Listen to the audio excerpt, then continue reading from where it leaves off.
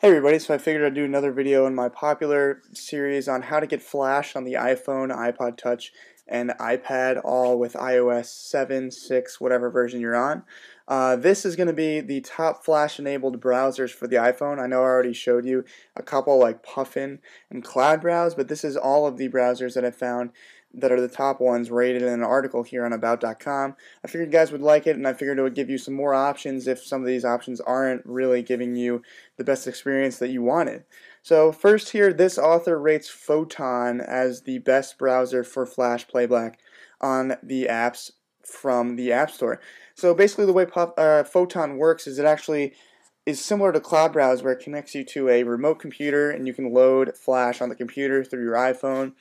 It costs $3.99 in the App Store, but basically there's no pixelation. It works over Wi-Fi. Occasional viewing on 3G is okay. It works better with Hulu and video sites, the author says. He rates it as a 3.5 out of 5. I actually haven't tested it out, but I'll probably do a video on this later for you guys. But essentially it works similar to Cloud Browse, but it seems to be a little more solid than that, and it works especially good for video streaming. So if you're looking for a good video streaming app for Flash on the iPhone, iPad, and iPod Touch on iOS, go ahead and check out Photon. That's a good option for you guys. Scrolling down, as you can see, Cloud Browse, I showed it to you again. It works with a remote desktop session. This costs $2.99 in the App Store. It used to cost $1, but I guess they've changed the price. It also has a $9.99 per month subscription, so I guess that's a reason why a lot of you have turned away from it and have been complaining to me.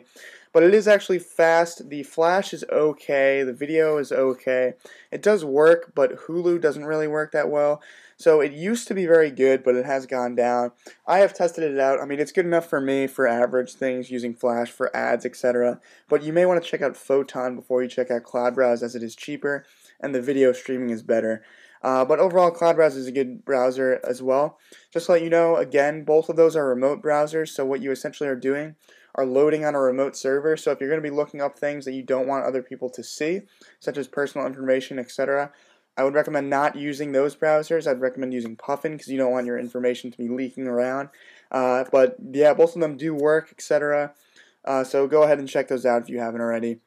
Third is Puffin. It costs $1. My favorite because it is a local browser and it only costs $1. The Flash playback is good. I don't know why this author says it isn't that good. But the video is a little choppy. It works though. I like it. It is a local browser, which is especially why I like it, so you can look up anything that you want on Hulu, etc., and nobody will be yelling at you or getting you in trouble. It is very speedy for a local browser, and the Flash does work. The one thing I do agree with this author on is that the Flash features are a little slow, a little bit lacking, but it does work for Flash. It is built into the browser, and it is a local browser, which makes it my favorite browser on the iPhone, iPod Touch, and iPad on iOS. Number 4 is Flash Browser. It says since you can call it Flash Browser, it probably should cost $1.99. But it wasn't really able to play Flash files. Again, this one I have not tested out as well, so I'm going to have to check it out. The author says it's very slow and very choppy. It's 0.5 out of 5, so I really wouldn't recommend this one either, just simply because of the name. I'm judging it off a Flash browser, but it does look similar to Puffin based off of the picture here. Again, this link will be in the description.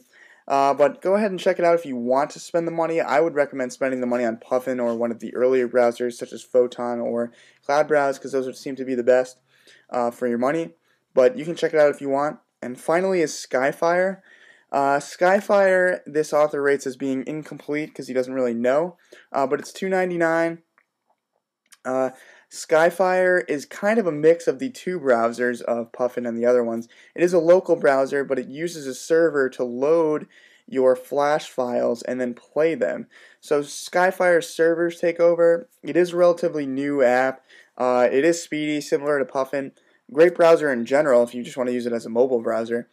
But it does load videos in a separate window. If it works well, but if you find a site that it doesn't work on, it sometimes can be annoying, so I usually just have a couple browsers open like Puffin, etc.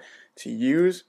So this one is pretty much just a judgment call. I've used it and I've never had any problems with it, but again, some sites have been choppy on it. But it is up to you. That's why the overall rating of this author is incomplete. But I think it's a good browser. You guys can check into it and let me know what you think.